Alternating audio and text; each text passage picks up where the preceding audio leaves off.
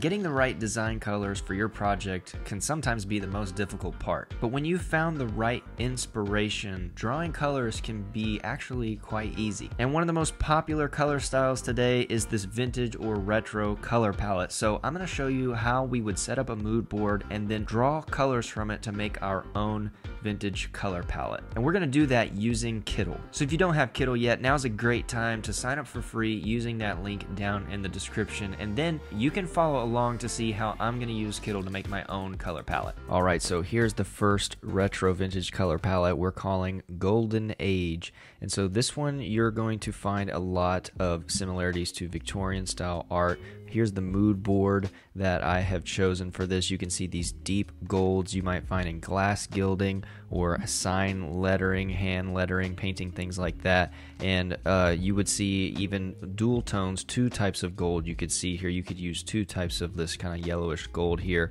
But let me show you just briefly how we would do this. This is how I made this palette. So if we go over to a basic shape, I'll just add a basic shape. And then I'll pull this over to the side.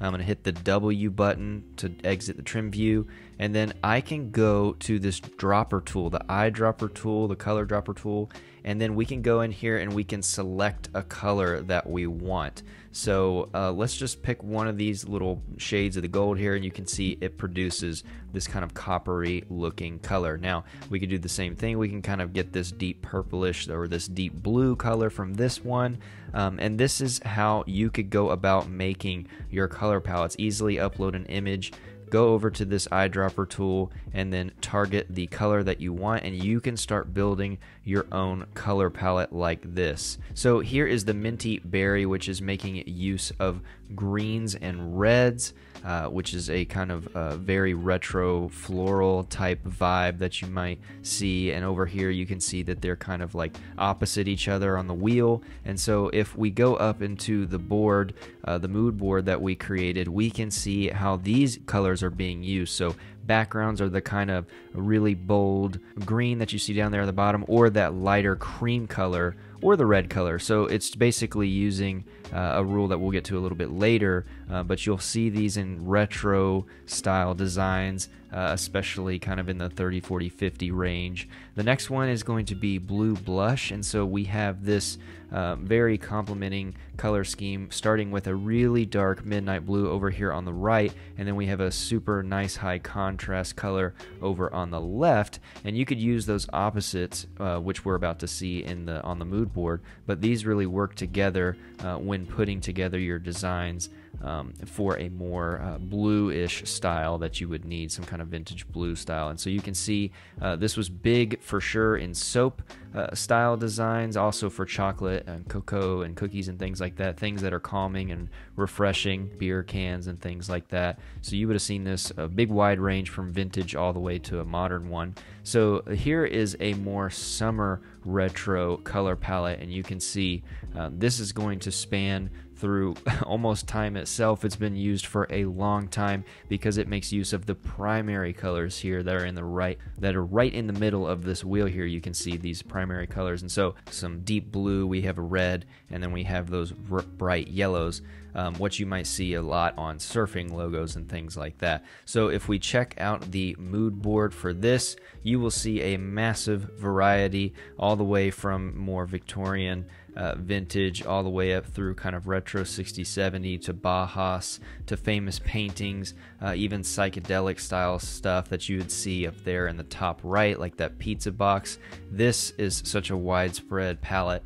It's amazing to use for so many different things here. So this is the mood board we used to make that color palette, that retro color palette. And then we're going to talk about applying a color palette to your design, and we want to use the 60-30-10 rule. So here is the color palette that we were just talking about, the more summer retro color with all of the primary colors, that blue, red, and yellow.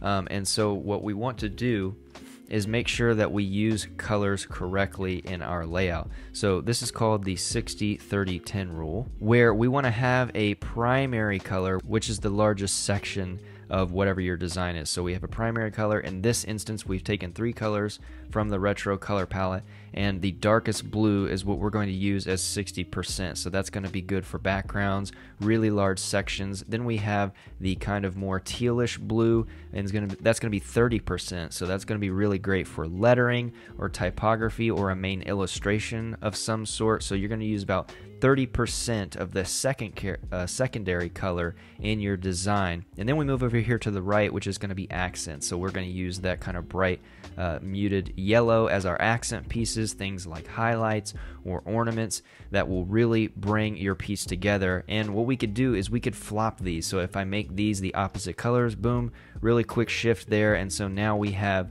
a different color kind of backwards, but it still uses the 60-30-10 rule. Now let's say when you want to use all 5 colors, so you would use 2 colors that are complement in the same kind of vein. So we have this lighter cream and we have this yellow, which are in the same category. We would use that for about 60% of the design. Then we would use these 2 blues, so we have the dark blue and we have the teal, so we'd use that for 30%, and then this 10% would be the brighter accent color, that red, that kind of orangey red.